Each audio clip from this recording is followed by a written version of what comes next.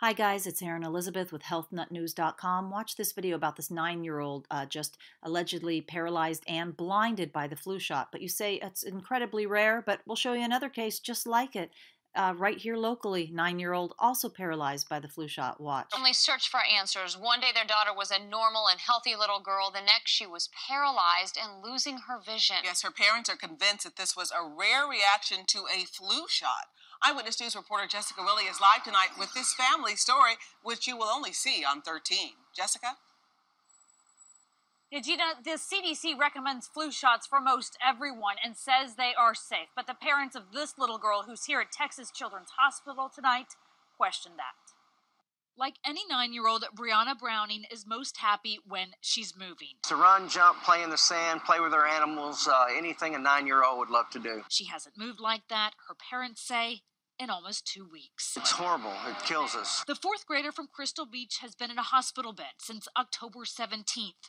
Her parents say she got a flu vaccine 2 days before, and then her health went downhill. 8 hours later, she was profusely vomiting, and again Friday morning, and by Saturday she was paralyzed from the waist down, has seemed to went blind, totally blind, and it just seems that she had a seizure. Doctors, they say, don't yet know what happened or why, but they point to one thing. But we know in our hearts this was the flu vaccine that made her ill. There are things that there are a lot of myths that are out there. Dr. Umar Shah hasn't treated Wow. Brianna.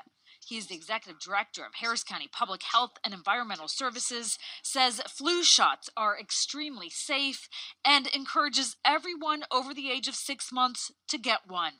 There can be reactions, he says, but they're mostly mild. There are some cases, very rare, that a flu shot has a more severe reaction. We want other people to know. Brianna's parents are convinced she has fallen within that small group. It's just her nervous system is totally shut down. They're praying she'll recover That's her sinking herself into the ground a little so bit. she can be herself again. And doctors have told Brianna's parents she will likely be here at the hospital for at least another month, and they are not sure whether she will regain feeling in her legs. Live tonight in the medical center, Jessica Willie, 13 Eyewitness News.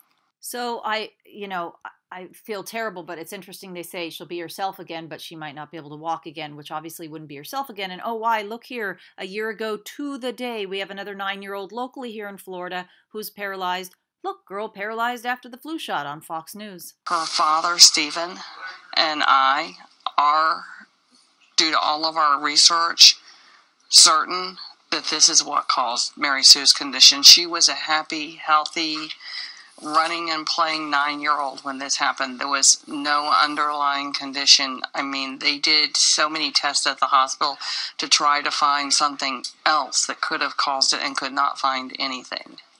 So after she got the shot, she appeared fine to you, right? But then what happened a few days later? Monday night, the first day of Thanksgiving break last year from school, she was in 3rd grade. She had been out running, playing, came in, had dinner, went to bed. Her father and I checked on her at 10 o'clock. When we went to bed, she was fine. She did not get up at 6 or 6:30 like she normally did and come in and say good morning. 7:15, I woke up and she went up. I went into her room and couldn't rouse her at first. And when I roused her finally, the look on her face was like, help me. And she couldn't speak to me. Okay, so unfortunately, from the latest update we'd heard, that girl is not recovered. We hear stories like this every day, and it's interesting that my computer is at 18% battery. You ask why? Because CDC reported and had to admit that their failure of a flu shot last year was only 18% effective. It just caught my eye.